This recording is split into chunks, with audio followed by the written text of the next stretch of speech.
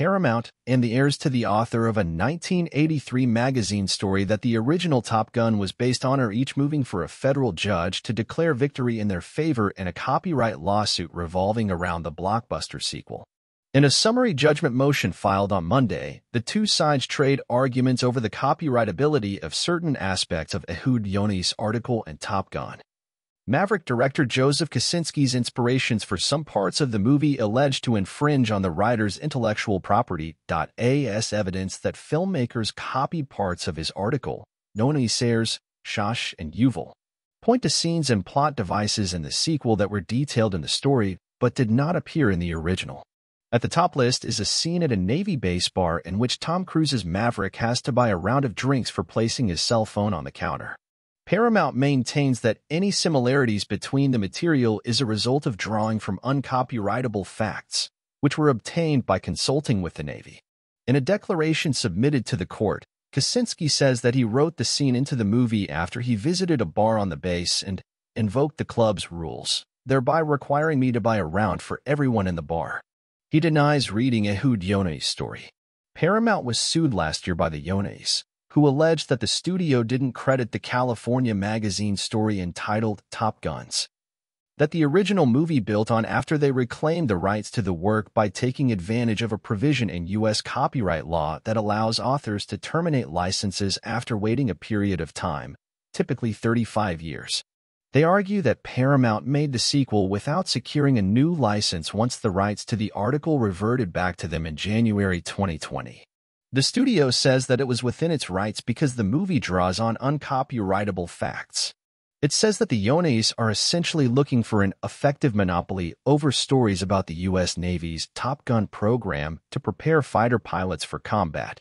Copyright law does not protect facts or ideas, and it certainly does not allow an author to stake out an exclusive claim to a subject, simply because he came first, writes Molly Lenz, a lawyer for Paramount, in a motion for summary judgment.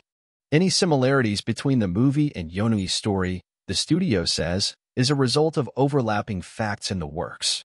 It stresses that it turned to the Navy, which reviewed draft scripts, consulted on plot lines, and vetted the accuracy of technical aspects of the movie, instead of the article.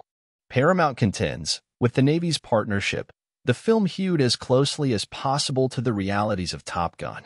What plaintiffs claim PPC derived from the article, it actually took from real life.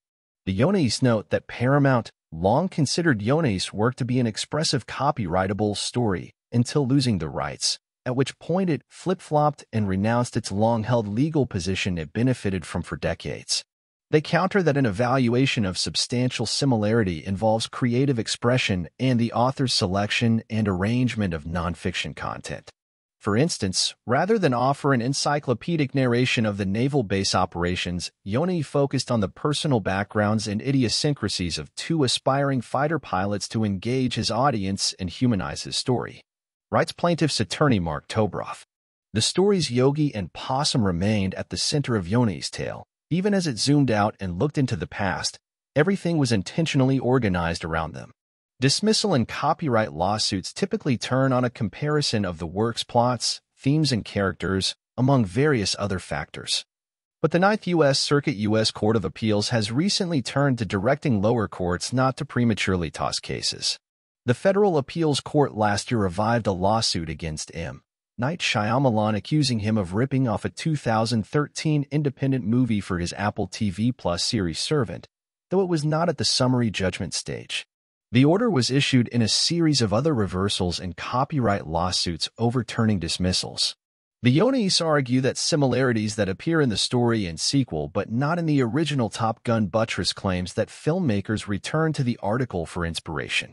In the story's opening, Yogi and Possum are shot down in training in Downcast and, in the sequel, fighter crews are crestfallen when shot down by Maverick in training, though no parallel situation appears in Top Gun, states the filing. The story highlights that only the best of the best get invited back to Top Gun as instructors, and in the sequel, Maverick is invited back as an instructor. This detail, too, appears only in the sequel, but not in Top Gun.